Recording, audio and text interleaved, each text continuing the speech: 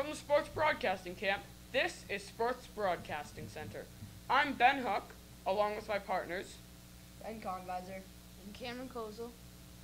For the third time in 4 years, the Golden State Warriors are NBA champions, defeating the Cleveland Cavaliers 108-85 in Game 4 of the NBA Finals to complete the sweep. Steph Curry led all scorers with 37 points, while teammate Kevin Durant took the Finals MVP for the second straight year. Following, LeBron James played the final game 3. Oh God, I lost it. I read too slow. More NBA news. More NBA news. While basketball fans focus on the best of the best on the court, the Philadelphia 76ers have an embarrassing off-the-court issue to deal with involving the club's general manager in a scathing exposed by the Ringers.com. Brian Colangelo has been accused of maintaining fake Twitter accounts and using those accounts to criticize the team and its players. The 76ers say that they are conducting an internal investigation. Now on to hockey. The Washington Capitals defeated the Las Vegas Golden Knights 4-3 in Game 5 of the Stanley Cup Finals to clinch the Stanley Cup title for the first time in franchise history. Capitals star Alex Ovechkin was named playoff MVP after setting a franchise record with 15 postseason goals.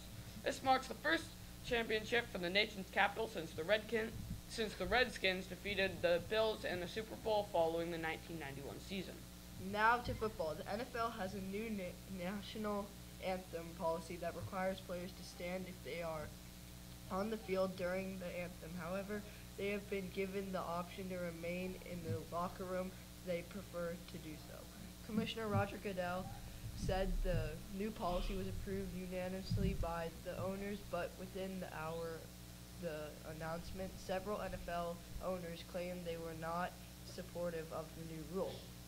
Breaking news in baseball. Major League Baseball suspended Seattle Mariners second baseman Robinson Cano for 80 games, violating the league's performance-enhancing drugs policy.